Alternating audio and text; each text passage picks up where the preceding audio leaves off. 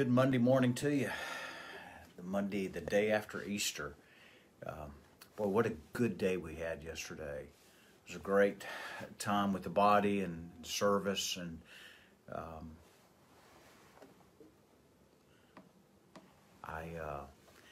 can everybody hear me? I'm not sure if everything's going on. If you can hear me, give me a thumbs up.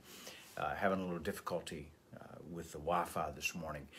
But good morning to you. I'm tired today. It was a good long day yesterday and weekend leading up to Easter. But man, what a great day. I was talking to Sandy last night, and we said, how great the service was. And I said, there's only one problem with the day like yesterday. When we have such a great time together, the worship, the choir, the orchestra, all of one problem with days like yesterday is we cannot live in those. Does that make sense? The Christian life doesn't revolve around a day or an experience. If we base our Christian life and our walk with the Lord on that, we're going to be sorely disappointed and just cast away. But the Christian life is that daily time, daily communion with the Lord. And so this morning, when I got up, I had my first cup of coffee, and I just had to sit there and say, okay, Lord, yesterday's gone. Today is a new day. And let me not try to live on past experiences, but Lord, let me live in you today. And so it's just kind of a word today to encourage you that, we live every day with him, and we cannot go on yesterday's experience. God is alive. If the resurrection is fact, which it is, and he's living and ruling and reigning in our hearts today. And today's a new day with him. And so let's walk with him today. Not really any updates to share with you this morning as far as prayer requests, except for one. Constantine did go home Saturday from his treatment, and at this point there have been no side effects, and so continue to pray for that family. I was thinking about a song this morning, and the reason I thought about it was because it came up on my Facebook feed where I guess about a year ago we were having Sunday morning, and we were having Sunday morning in the den of my house. What a difference a year makes. So, but it's Great Are You, Lord.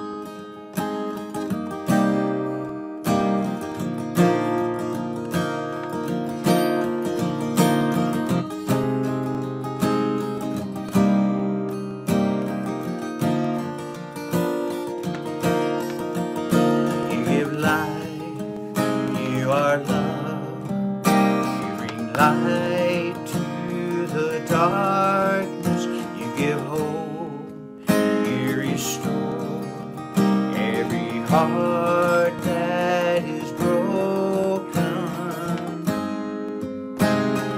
Great are you, Lord. Let's sing that again. You give light, you are love, you bring light to the darkness, you give hope, you restore every heart that is broken. Great are you, Lord. It's your breath in our lungs, so we pour out our praise, pour out our praise. It's your breath in our lungs, so we pour out our praise to you only.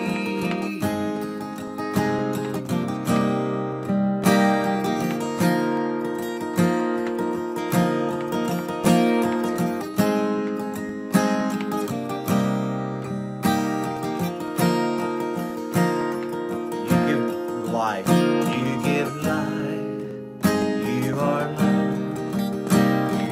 light to the darkness, you give hope, you restore every heart that is broken. Great are you, Lord. It's your breath in our lungs, so we pour out our praise. praise, it's your breath in our lungs. So we pour out our praise to you only.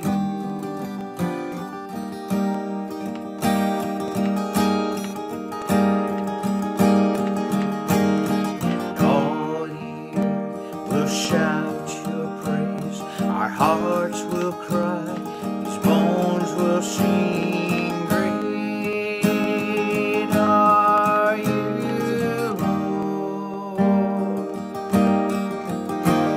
And all year we'll shout your praise. Our hearts will cry, these bones will sing. Great are you, Lord. It's your breath in our lungs, so we pour out our praise, pour out our praise. It's your breath in our lungs, so we pour out our praise to you only.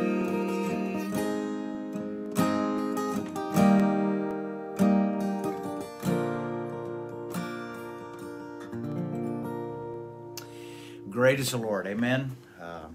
This morning we're going to start wrapping up in 1 Peter, the last chapter, beginning in verse 1. And we're just going to cover 5 verses in this final wrap-up in the close of Peter's letter. And just so you know, day after tomorrow we're going to start through the book of Galatians and just walk through that. That's the next letter and scripture that I'm going to be doing in my quiet time. And so we'll pick up in the book of Galatians and we'll just continue to walk through these letters. Peter's beginning to kind of conclude. One of the main things that Peter's been talking to his readers about is that idea of suffering. They've gone through great persecution, great suffering, unlike anything we know, persecution under Rome for being a Christ follower. And he uses the example of Christ, that if he suffered, that they're to look to him, and realizing and knowing that he suffered for them, and so better to suffer for him for doing good than suffer for doing evil. And so he begins to write, and he exhorts a particular group, and it's hard to share this a little bit because I don't want to be self-serving, but he's going to talk to the flock, to the shepherds of the flock, the elders, the pastors, the overseers. Same words used in the New Testament to mean one person, and that's the pastor, the shepherd, the elder. And so he writes to them, so I exhort the elders among you. And me, I have to take this personally. This is what the Holy Spirit says to me as a shepherd, as a follower of Christ. You know, there's no hierarchy. There's no organization chart in the church like we have in the world. Sometimes churches draw out that to show the chain of command or whatever among staff at a church, but I kind of look at it very differently. I look at it as an upside down pyramid because I'm a follower first, or I should be a follower first. I'm not a leader. That term is used today a lot, and but it's only used a couple of times in Scripture.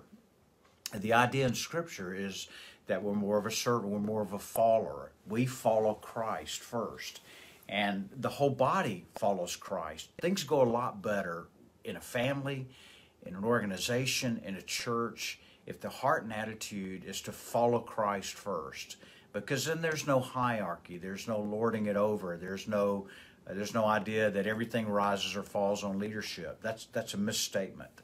That's just not according to Scripture. And so the idea is that we submit to Christ. All of us do. But there are those that the Lord has called and called out to be shepherds and overseers. And by God's grace, Paul says that he's called to be an overseer. And I see that as God's grace in my life to call me to that. There's nothing special about me by any means that God would choose to do that, but God's chosen to do that, and so I'm thankful for that. I wouldn't want to do any other thing. I've done a lot of other things, but there's nothing that I would rather do than what God's called me to do, and I do. So he says, so I exhort the elders among you as a fellow elder. This is kind of interesting. Peter begins writing his letter as an apostle, one who walked with Christ. And now he considers himself an elder, a shepherd. And it's true that Peter was a shepherd, a pastor there in Jerusalem in a local church. And so he says, as a fellow elder and a witness of the sufferings of Christ, as well as partaker in the glory that is to be revealed. And here's probably an encouraging thing that he writes to them. He witnessed the sufferings of Christ, but then he points them to the fact as well he's going to be a partaker in the glory that is going to be revealed. And it reminds us that in life we will suffer. We'll have sufferings. And particularly to these believers, they were having very severe sufferings for being a Christ follower.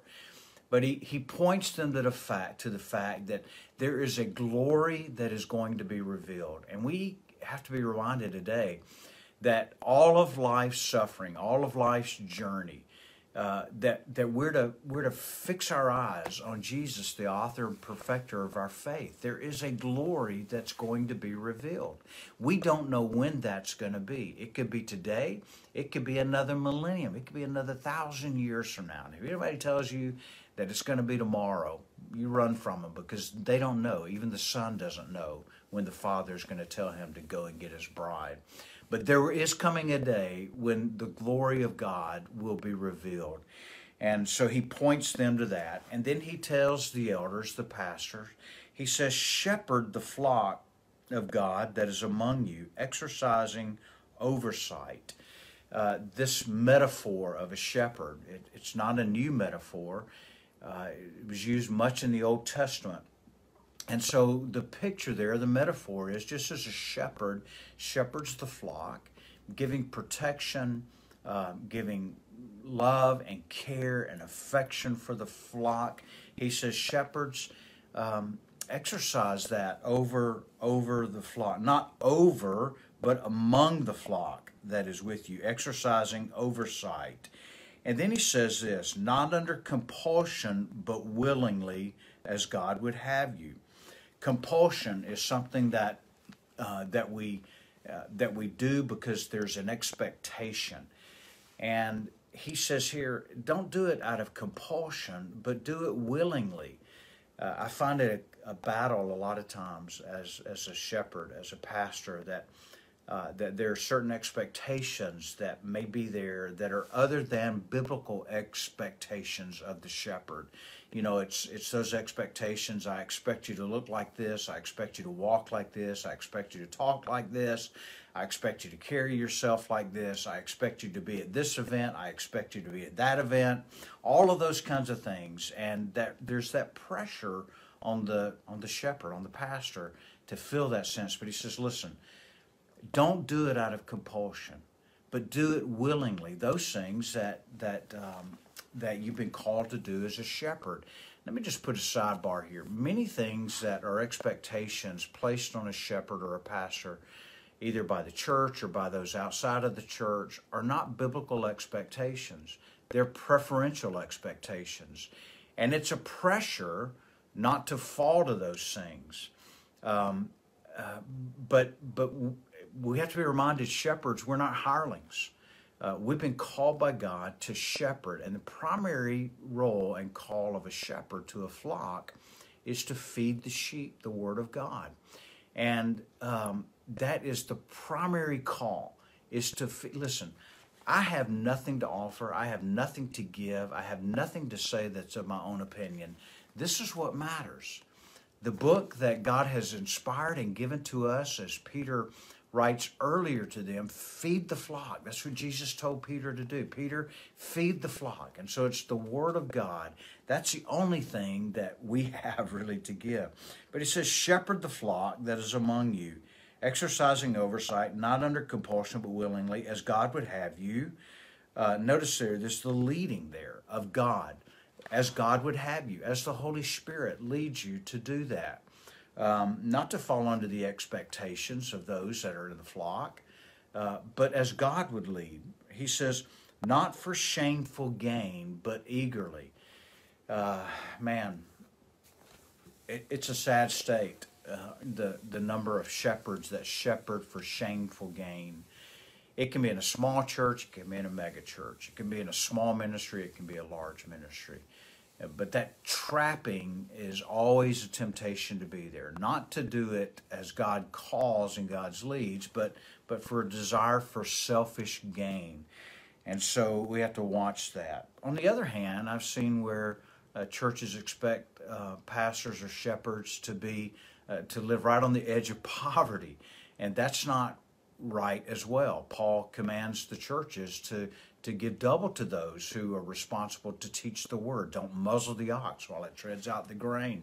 I'm thankful that I'm in a place that has a right balance in that, and the body here takes care of me and my family, and I'm thankful for that.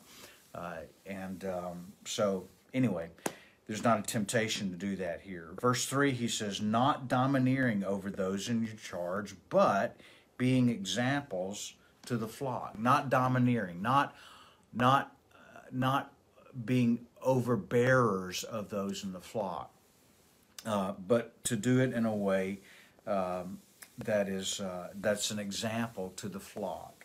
Then he says in verse 4, and when the chief shepherd appears, you will receive the unfading crown of glory. So here's the encouragement to the elder, the pastor, the shepherd, that when Jesus appears, this is one of the about 5 crowns that are mentioned in Scripture, that if we do that well, if we do that as unto the Lord, if we do it with the right heart, if we do it in the right way, being examples to the flock. And by the way, can I put into parentheses there, we have clay feet, right? The desire is there. The motivation is there to follow Christ. But we, shepherds, are human. Can we say amen to that? Shepherds are human. And that's not an excuse, but that's just simply to say that none of us are fully redeemed. We will be complete and redeemed and sanctified when Jesus appears. But in the meantime, we all live in this flesh that we contend with daily. And then he says in verse 5, likewise, you who are younger, be subject to the elders. This would really apply across the board, that there is an order that God has established in the body of Christ and the church, and there's a submission to those in authority as God has placed it there. And one of the worst things, or one of the worst places for a believer to be is in a place of rebellion against those that God has placed over their care. He says, clothe yourselves, all of you, with humility towards one another. That word humility is an interesting word. It just simply means having a right view of ourselves, recognizing that we all are fault. We all have fault. And to recognize that none of us are any better than the other. I call that comparative Christianity. When we get into a mode of comparing ourselves to others and looking around to find somebody that may be less than we are, it builds us up in pride. So he says that we are to be clothed in humility towards one another. For God opposes the proud, but he gives grace to the humble. Well, I pray the Lord blesses you and keeps you. I see somebody has hijacked our Facebook feed here and is trying to sell us something. I'll block that person so that we're not tempted to buy from solicitors on the Facebook feed. Let's pray that God would give us an opportunity today to plant a seed in somebody's heart of the gospel, that God would give us opportunity, that God would make us intentional to cultivate seeds where we recognize they've been placed there.